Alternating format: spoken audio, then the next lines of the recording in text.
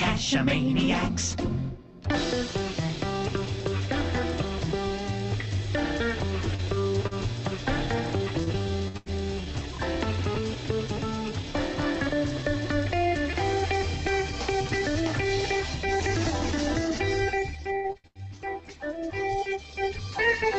GeoGearHeads. That's right. This is the GeoGearHeads again. Our 80th. Yeah, man, I'm already messing up today. So let's try that again. That's right. This is the GeoGearHeads, our 80th installment. I'm Daryl W4, back with a bad cop today, and we'll be talking about premium features at geocaching.com. This isn't going to be a very deep show, but more quick look at the features as a reminder of what premium members have access to that like the basic members don't, and maybe to give you some ideas about how to use some of those features better. As usual, though, we have a few things to talk about before we get into the topic. Well, Daryl, I have to say to you, happy 7-Eleven Day. If you didn't know, all 7-Eleven locations give out free 7.11-ounce Slurpees on this day every year. Yeah, I got my free Slurpee. It's my first actually in something like 3 years. You know, I missed it this year, so I guess I'm going to have to wait another 365 days for a Slurpee. Well, I used to love those things, but after having one today, I kind of wonder why, so you didn't miss too much.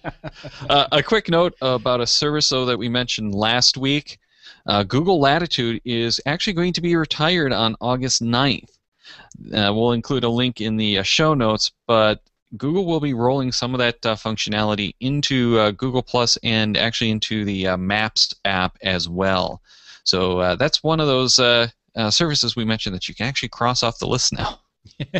One less thing to sign up for, but exactly. we'll see how that works in their new apps. Next week, we're back with Rich Owens of GPS Tracklog to talk about the current crop of GPSRs and what might just be coming down the road. Then the week after that, we'll have another randomized edition. We've been covering a bunch of topics lately, and we've heard from many listeners about things from Munsies to Wallaby. So it's a great time to get your comments, any burning questions, tips, tricks, or just about any feedback to us. Remember, randomized shows are driven from your questions. And by some of the stuff that we have left over from the last one. Well, there you go. We do love sharing that feedback, especially when it's in your own voice. And there's a couple of ways that you can do that. The easiest is just call our voicemail line at 206-350-3647 and leave us a message. Better yet, though, is to record that as an audio file on something like your smartphone and email it to geogearheads@cashmaniacs.com. Of course, you can always type that up and email it to us at that same address, or get in touch with us through social networks like Google+. Well, I may have to wait a year for a free Slurpee, but I don't have to wait anymore for Munsie 2.0. They released it for iOS today. And boy, what a different look. You know, I like it. It looks a lot more mature.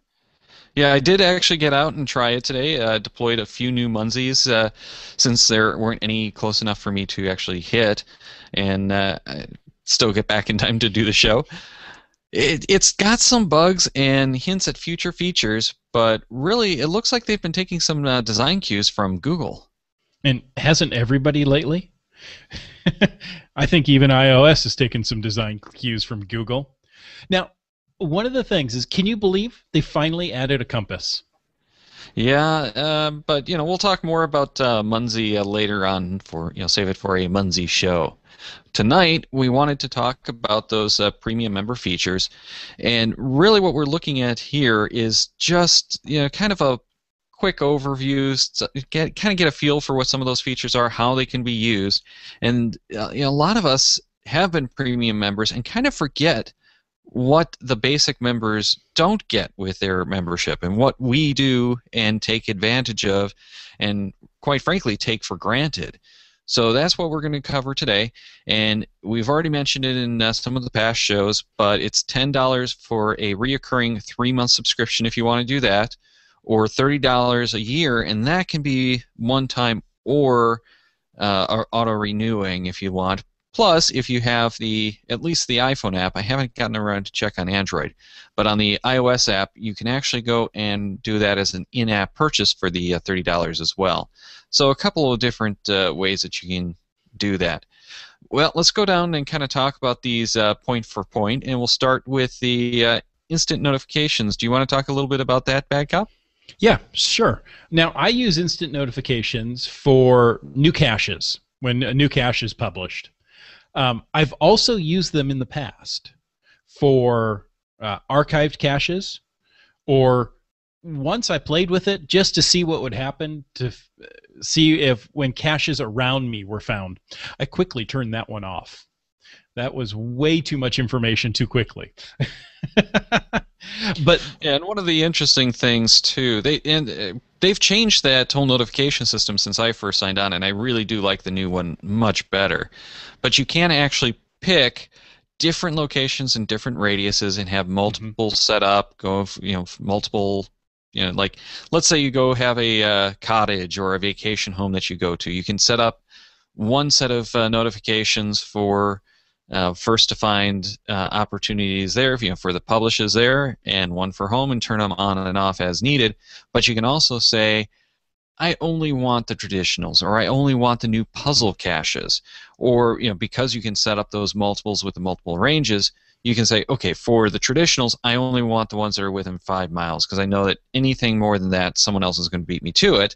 exactly. But when it comes to a puzzle cache, I want to go out like 25 miles. Yeah, exactly. And so those can be sent to email. You can send them to your phone. I know any premium member has the new cache listings automatically sent to their phone. I used to go out 10 miles, found out anything beyond 6 I really can't get an FTF on, so I lowered that down to 6, and there have been a couple in the last week. Oh, that's pretty cool. I don't really do a whole lot with it. It got to the point where when I was getting them, it kind of actually started ruling the life for a little while too. But that's not the point so much as the whole thing was when we used to go out and do those first to find hunts. It was all about meeting the other cachers, and when gas prices started getting a little bit higher, people stopped going for those caches as much. So the group that we always used to run into never showed up. Maybe you'd get one or two people, and the newer cachers that were getting into the first to finds just didn't really hang around for those parties. And I think a lot of that was actually you would get like 4 or 5 posts at a time, or publishes at a time, sometimes more. So it wasn't that, oh, there's a new cache published. It's now there are new caches published, and you go for all of them. Yeah. Now, at one time, with an older version of GSAC, I was using the instant notifications to receive documents in email of archived caches, and allowed GSAC to process those and remove those out of my database. So that was one of the things that, show me all the archived caches, and as soon as they're archived, I'm sent an email. And it worked out really well, but with the live API, that's no longer an issue. Right. Now, here's another interesting tidbit that we'll throw in for anyone who has the Caches app on iOS. One of the cool things that it does is push notifications using this feature. So what you have it do is give you an email address that you then activate at geocaching.com and send your notifications to that email address. Then that email address pushes a notification to your phone saying that a new cache is published, and loads it right into the Caches app. So that's an interesting way, and I don't really use the Caches app, but I keep it on the phone in part so that I can look at it and review it. But it's great for those notifications, because it's just standard notification. I pull down the notification, go right to it, and there it is. You can set up the text messages by email. You can set up some of the other services that will do push notifications through whatever means you want. You can just have push email sent. But what's so cool about doing it that way is it will actually just open the cache right on the phone. Exactly. And there are many different ways to do it. I didn't know about the push notifications with the Caches app. I like that. I'm going to have to go try that. Yeah, it is a like $2 or $3 app, and for that one feature, it's worth it to me. But it's not one that I would really want to use to find apps or to find caches. I still prefer Geosphere, and I really hope that some of the other guys take their cues from that. But even better, I hope that eventually the geocaching.com live API will somehow support notifications so that we could do it in all of the apps without having to go through email. Right. That would be a nice touch. But, hey, there's still room to grow, right? Exactly. Well, let's move on to pocket queries, and we've talked about these in so many different ways, and this is in part the basis for a lot of the other features as well. They're now kind of calling them custom searches, but we'll always know and love them as pocket queries. The thing though is with those pocket queries, we've talked about this before, where we're going to set those up and not actually execute them. Well, Yes. Pocket Queries really is just that downloadable GPX file, so it probably is more accurate to refer to these as the custom searches because we can do so much more with it.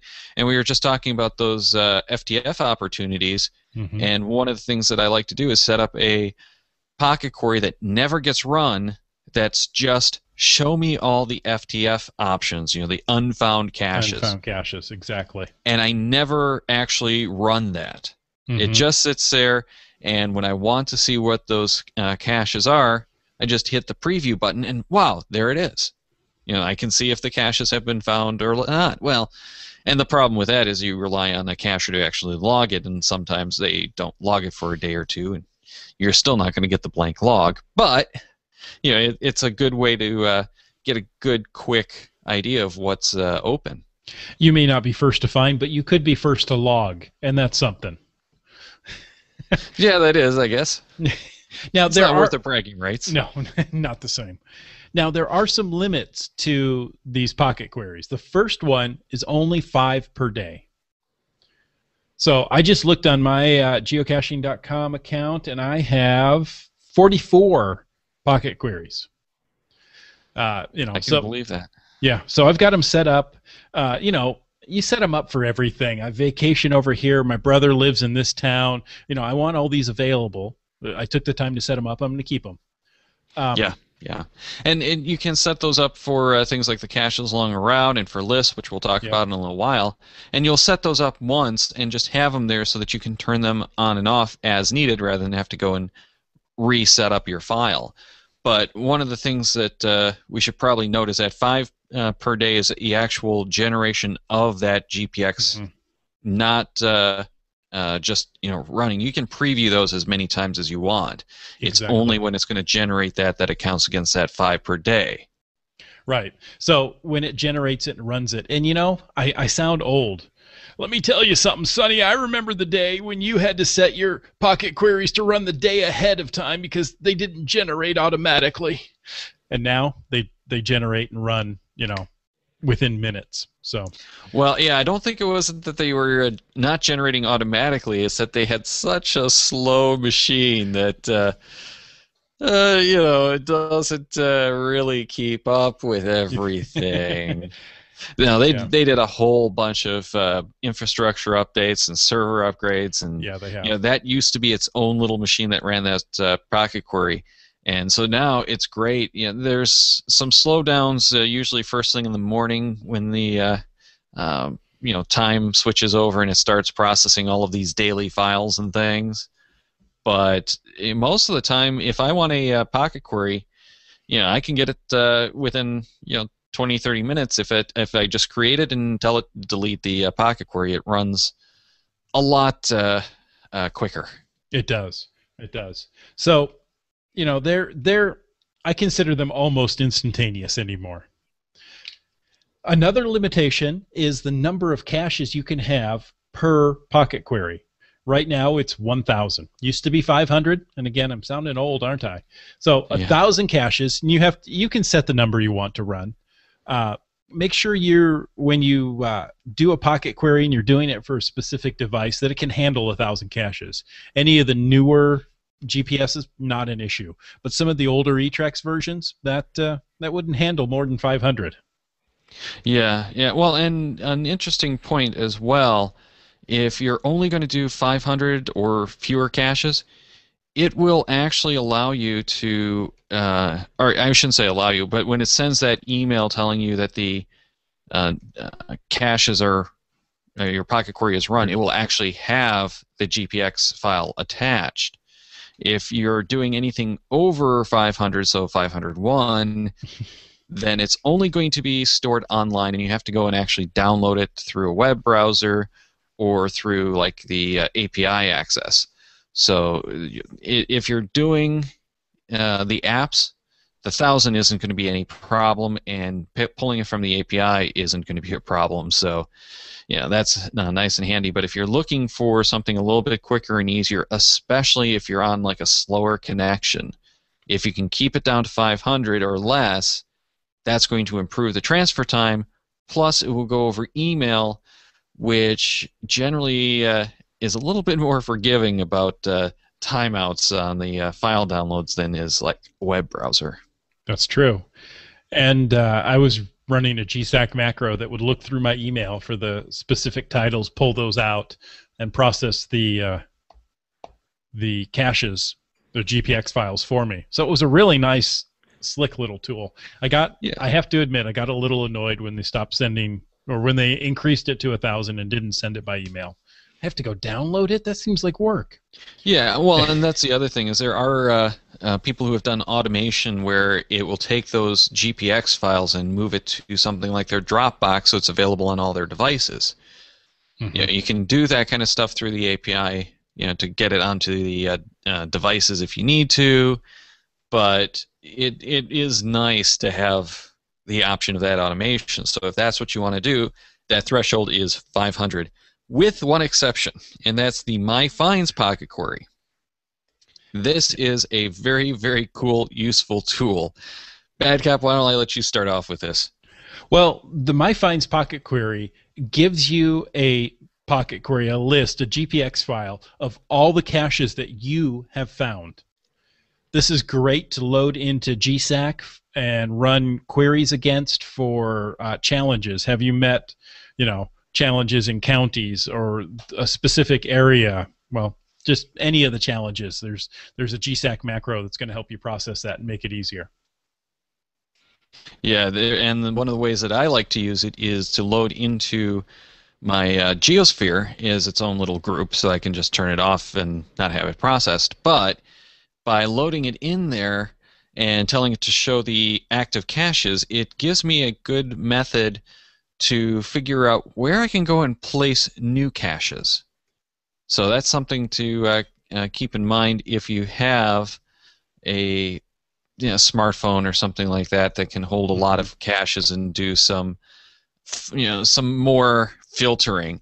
I haven't found a GPS yet that will handle that well, especially when you've got as many cache finds as I do, which is well over 5,000.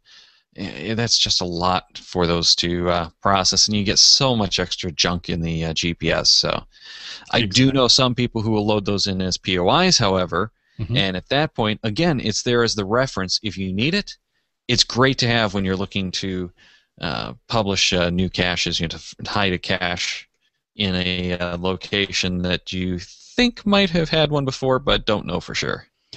And how many times have you gone out with somebody else and said, oh, yeah, there's that cache over there. I can't remember the name of it, and I don't remember exactly where it was hidden, but I know it's over there. Yeah, and one of the things that I should mention as well, with the way that I handle my Geosphere, and this is a tip for anyone who does it, I do not clear out my logs or my caches until I have a new MyFinds pocket query loaded in, because that way it will keep all of my extra waypoints and stuff that I've kept for a cache. So again, if you're looking at it as reference when someone has a problem, or if you're looking at it for, can I place a new cache here, that's going to be really important to have that information. So that those extra waypoints aren't going to be saved in the My Finance Pocket Query. But if you're using something like GSAC or Geosphere, make sure that you load that in before you kill any of those caches in those groups, because it will kill all of that extra information when you do it. Exactly. So let it update the geocache rather than rebuild it, and you keep all that information. Right, right. And then why don't we move on to caches along a route, which we talked about in detail. So we'll just skim over this real quick, and that's the ability to create your own routes through the online mapping tool. You can upload a GPX or KML file. You can download a GPX file. And you can also do things like find an existing route, like we talked about before, Route 66, or those bike trails. That's right. And those you can easily save to a pocket query and run them later. Right. And we actually use the routes in the pocket queries a lot for filtering what we're going to do, like on a trip, driving, vacation, whatever. We don't actually create the pocket query. We create that search, kind of like we were talking about before, and then go through it and manually tag those as lists. And that's the next thing that we want to talk about, is the lists option. And there's actually 3 different list types. They have the bookmark list, the ignore, and the favorites. And the bookmark lists are the ones that probably are going to be the most interesting. And that is, you get the ability to go bookmark a cache, say this is something I like. You can create a public bookmark list, shared bookmark, where people can look for it and find it and see what you've got on that. Great for doing like series of caches. You can put together a bookmark list, flag it, and then anyone, as long as that's a shared bookmark list, can go and create their own pocket query of all of those caches in that series. So that makes it really, really handy. You can also do your own like mini geo tour. People have been doing this for years, where you go through and mark, these are some caches that you really must hit in this area. Share that and let everyone know. But the one that I'm talking about with using the caches along a route is simply, you do the search, you go and say, okay, no, this one's close but not easily accessible, so let me scroll up here. This is at the rest area. Tap on that, bookmark that cache into the caches I'm going to find on my way to grandmother's house. And then when you're done, you take that bookmark list, create your pocket query, transfer it to your GPS, and you're not staring at all of those caches going by. But it's a cache we could grab. I want to grab the cache. No, but it's 6 miles round trip to get there and back to the freeway again. It's not practical. Yeah, and those terrain 5 caches that you have to go rappelling, that kind of stuff. Yeah, so it is a really nice feature to have. It takes a little bit more time planning, and we'll probably talk about that again at some point in the future. But it's a nice way to go to kind of cherry pick the caches that you want. Yeah, and that could be something completely unrelated. If you wanted to go and set up a power cache run where you only wanted to do these caches and omit anyone, you can do it that way. But you can also do the ignore list, which when you're doing that pocket query setup, there's an option to not include caches that are on that ignore list. So you just go into the cache, hit ignore, and then you won't, for all practical purposes, ever see that cache again. Right. Well, so if it's one that's got a lot of problems, or if it's one that just frustrated you because you can't figure out how to solve it, you can hit ignore and it never shows up again. Within a mile of my house, I have a scuba cache.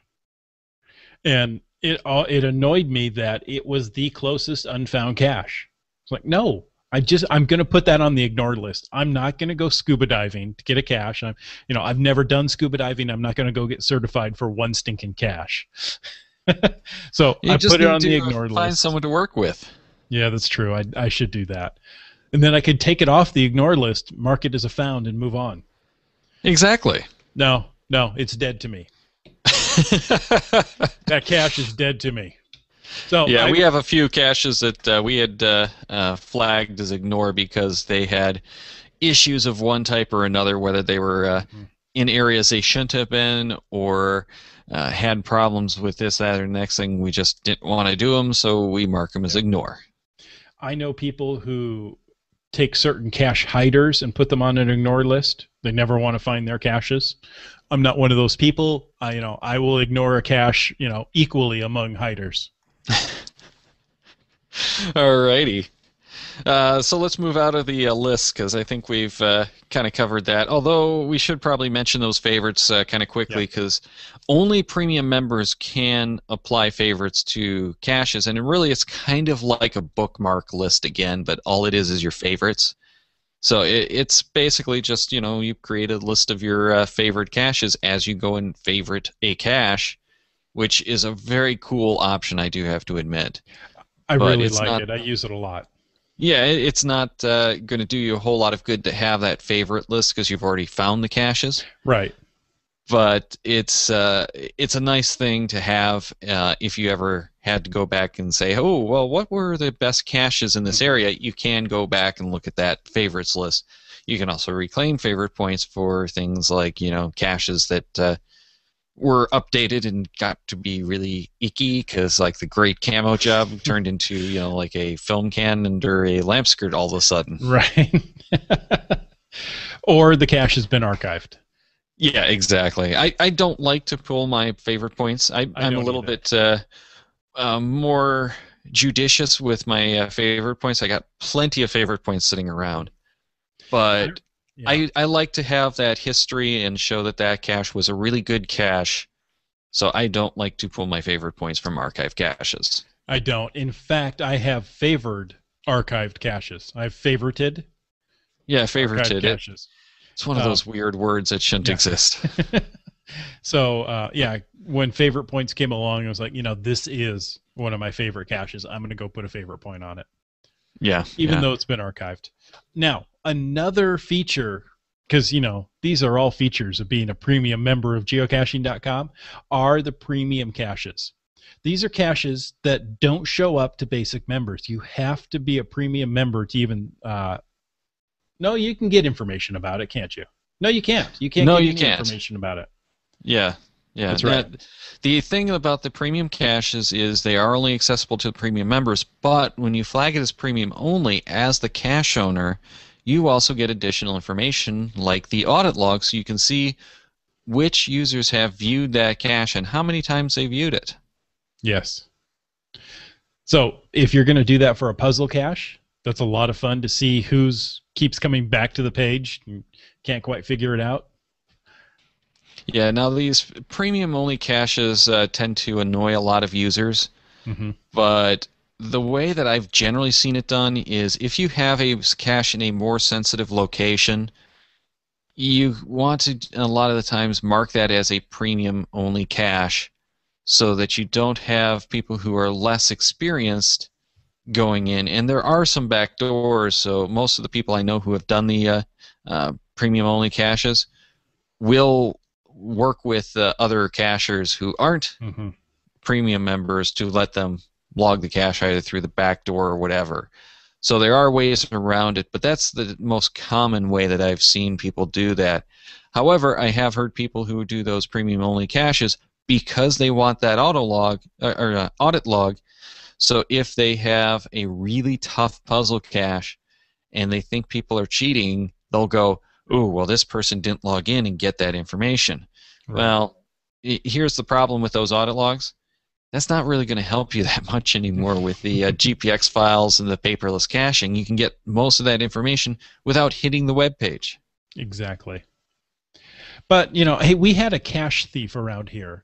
So a lot of the local cachers went and tagged their caches premium member caches because they figured if somebody is logging into geocaching.com trying to, just get information to go out and steal a cache, they're probably not going to pay $30 a year to do that. Yeah, that's another good way to do it. Another reason why, sensitive areas, Yeah. people are putting in premium only caches. And, well, the reason that's a sensitive area is because it's high theft rate. So Bingo. another one of those situations. But yeah, there's a lot of people who will put the caches, in nature centers or something, and it's like real obvious that it's supposed to be in this tree. But if you're not an experienced cacher, Mm-hmm. you could have the, especially under that canopy, you can have people running around with their phones that aren't getting a good enough signal and go traipsing through this wetland where there's one nice little path that's been created for like the keepers or the rangers Right. or whatever that leads right to this tree, and these other people are going in and tromping around and destroying the landscapes. So it's a way to discourage that from happening. Well, I always say geocaching is a contact sport if you're doing it right. Now, All right. another feature of being a premium member is stats. And again, I'm sounding old here. I remember the days when that wasn't on geocaching.com. It was hosted on a third-party site or Well, and there are a still GSAC some that are plugin. third party. That's true. There are. And you still have those GSAC plugins too. But for the most part, I'm really happy with the stats on the geocaching page. Yeah, and the nice thing about the stats is it's a fairly basic set of stats as far as what you can get. There's so many other places that you can go and get a lot more information, including like GSAC and I can't remember the name of the app, but Mac Defender was the author's company's name, which is in Linux, iOS, or no, not iOS, Linux, Windows, and Mac OS, I think, app that just takes your MyFind Pocket Query, and again, that's why you want that MyFinds Pocket Query, and choose through it, and gives you all kinds of great information. GSAC does the same kind of stuff, but this app from Mac Defender is free and does a very good job, as I recall. Haven't used it in over a year because, well, the built-in stats do a good enough job for almost anything that I want. Exactly. And they're not perfect, but they're good enough. Yeah, definitely. Do we want to go over any of the details, or want to leave that for another show? No, we'll leave that for another show because we are already running a little long, and we still have a few more issues. We wanted to make this a shorter show again because we've been going along the last several shows. So why don't we move on to the advanced maps? And this is one big reason that a lot of people I know went and paid their $30 because they got so annoyed when the Google Maps went away, and the only way to get the Google Maps again is to be a premium member. Exactly. That's not because they want to necessarily encourage you to be a premium member, but they have to pay for those maps. They're no longer free access. So the way that they were able to make the Google Maps come back is to only offer them to the people who have the paid memberships, because they got to pay that bill to Google. So, that's how they take care of that. Exactly. So you've got the Google Maps, which again, as you said, only premium members, and you have filters that you can put on those maps. You can filter by types and by groups of types, and whether you found it or not. There you go.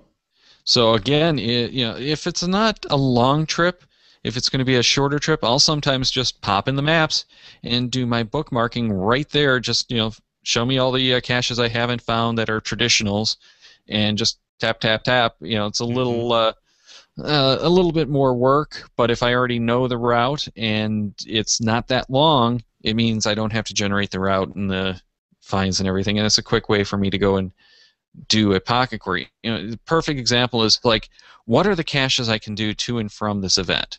Okay, Right. Tap, tap, tap. Okay, now I have the 6 caches I want to do on my way to the event in this list that I can go and download to my iPhone. Bingo. And talking about the iPhone, we'll talk about the live API limits. Now, we've kind of mentioned it on some of the other shows, especially on the Geosphere show, that basic users only get full access to 3 caches a day. 3 traditional geocaches. Good point. 3 traditional geocaches per day. As of now, when you're a premium member, you get 6,000 full geocache lookups per day, and you get 10,000 partial lookups. Right. So that's a whole lot better than what you can get as a basic member. And that's the difference between something like Geosphere or Neon Geo being usable. Exactly. You know, that 6,000 full geocache lookups a day, it's like 5,000 cache pocket queries plus a little bit. Yeah. Well, here's one thing to remember though too is depending on how the app works, you can burn through multiples as you go and like pan around on the map or whatever. You know, it depends on how what your settings are Mm-hmm. and how the app is handling it. So there are some concerns over that usage. But even then, think about how many caches you'd have to look at, even if it had to do it like 4 or 5 times. You're still talking over 1,000 caches that you'd have to hit. Exactly. And I've never hit the limit. I don't know what I've done. I don't see a counter, but I know I've never hit the limit Yeah, in my well, one of the browsing. nice things is that Geosphere now, now that it supports the API, does actually give you that counter. And I thought a couple of the Android apps did as well, but I can't think of what those were and how that Now I got to go happened. look. Yeah. Now we do have a, question in the Google Plus Hangout from Corey, and he said basic members get access to only 3 caches. Yeah, through the API, you only get access to 3 traditional caches for the full information. You do get partial information for more, Mm-hmm. but I'm not finding good documentation on what that is, so I don't want to quote anything. I want to say it was only like 100 now, but I don't know for sure what that limit is. Bad Cop, though, you found out that through the official app you can get around that, so that's a good reason. If Exactly. you're not going to have the premium membership, then you might want to stick with the official geocaching app because it's going to give you more information without paying that $30 a month or a Right. year. Sorry. $30 a year. There you go. Yeah. That's $3 a month, or $10 for 3 months. But I'm thinking the 3 traditional geocaches sounds an awful lot like the geocaching intro app that'll give you the 3 closest geocaches to you and allow you to Yeah. go find those. So Yeah, definitely. But yeah, as I recall, when we talked with the guys over at Groundspeak about the API, and that was before they made a lot of these changes, it really was designed to get a taste of what people could do with the premium membership, or for the people who are just out, hey, I want to find a cache while I'm, in Boston for my meeting today. right. So, it's a good way to get, the 1 or 2 caches for the casual cacher. But, if you're going to be a more serious cacher, you're going to want that $30 a year to get this full-featured API access. You get the pocket queries, the stats, the lists, the caches along a route. And if you're a first-to-find hound, you can't do that without those instant notifications. Exactly. And the stats. Yeah, well, I already mentioned the stats, but I have the feeling you're more into the stats than I am. What are you saying about the stats? There's nothing wrong with stats. It's all about the numbers. Yeah, I was just gonna say you're one of those about the numbers guys. No, I'm not. No, It's about neither the one of us is. experience. Yeah, and it depends on how you're caching, but it it really does make a difference to Mm-hmm. have the premium membership, and we do know a lot of people who have skipped the premium membership. They'll only have like one in the household and that kind of stuff. So there are some options to kind of ease it, but don't forget you're also helping to support the geocaching.com site, and if you want to keep that running, they can certainly use that money, but it's a nice set of features to have, and without it, geocaching would be much, much harder. It would be. It would be. I've told you a couple of times that I let my subscription lapse for a time period so that it would line up with my birthday. And I found caching hard, or let's say it was more difficult during that time, not having all those amenities that I had gotten used to. Yeah, definitely, definitely. Yeah, and we do have a couple of questions in the Google Plus post again about those API limits. And again, the premium limits are 6,000 full geocaches. That's with the Hmm. descriptions and everything, or 10,000 partials. So, good point when we were talking with the developer of Geosphere was he mentioned that they're doing the partials for a lot of the preview information so that it doesn't need to have it and just to get some updates. There's all kinds of ways that you can leverage that. So essentially, you're getting 16,000 queries a day, even though you might not get all of them at the same time doing the same thing, blah, blah, Okay. blah. Nice. And we do have a listener who said he's hit his limit a couple of times as they, hit his 6,000 full caches a day limit as he was looking for caches that would meet the Fizzy challenge. Yeah, and Nighthawk 700 said, "Get the premium membership." Honestly, there's some stories apparently out there about people who have tried cheating the system, and we don't really encourage the cheating of the system. But if you have, Right. we know a lot of people who have multiple accounts within the family, so Hmm. each kid has it, and that can get really costly, especially if you're on a budget. So you might not want it, and what's really the only thing if you have the multiple family members like that is the access to the premium members or the premium caches Caches. Hmm. because everyone's going to be caching together anyway.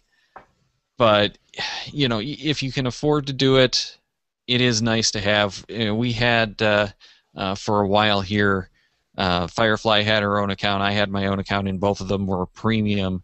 And at that point, we were limited to 500 caches. We did have caches along a route. So when we wanted to do trips, we had to go and do all these staggered pocket queries to get them. And on several times, we did max out our pocket queries for a day, getting Hmm. routes with all the caches that we wanted. Of course, we also didn't really know what we were doing as much then, so. But no, it really is very little money for what you're getting. Hmm. If you're into geocaching, it really is worth it. I mean, Bad Cop, to kind of summarize, you've gone through this for a little while and said that you didn't like it. I mean, what possible motivation would you have to not do the $30 a year to get it? Now, nothing. And as I said, I only let it lapse because I wanted it to line up with my birthday. It was just some random month. And I thought, well, if I just let it go like 3 or 4 months, it'll line up with my birthday. And, it was one of those things I didn't realize how much I used the caches along a route and the pocket queries. It's like, what's in this area? Oh, wait, I got to go look. Hold on. I got to go look at a map and figure out what I haven't found yet rather Yeah, than just grabbing a pocket query and going. yeah, and we really did start off talking that in part this is to remind you what the features are that you get as a premium member, because I have to remind myself a lot of the time that the new cachers just coming into this, the cachers who are just doing the basic membership and the iPhone app, they don't have a lot of these options, and I have to really remind myself, oh, that's for premium members only. Right. Exactly. So that's going to do it for tonight's show. Hopefully, you got a lot of Hmm. reminders, if nothing else. Maybe a couple of good ideas along the way. And don't forget that next week we are going to be talking with Rich Owings about the state of GPSRs. So make sure to send us in your questions and comments for that. But even more, the following week, we are going to be having another randomized show, and I love those shows because there are so many cool topics about so many different things, and so much of it comes from you. That's right. Check the Cachamaniacs website at cachamaniacs.com for more on the GeoGearHeads, including show notes from this and all our episodes. We love hearing from you, our listeners, so leave us feedback by calling 206 350 3647, by emailing geogearheads at cachamaniacs.com, or through social media. Your support helps keep the Cashomaniac shows coming. Please consider making a PayPal donation through the link on our website to support the Cashomaniac shows. GeoGearHeads is produced by Chris Umfenauer and Daryl Wattenberg. This show's copyright 2013 by Daryl Wattenberg. All rights reserved.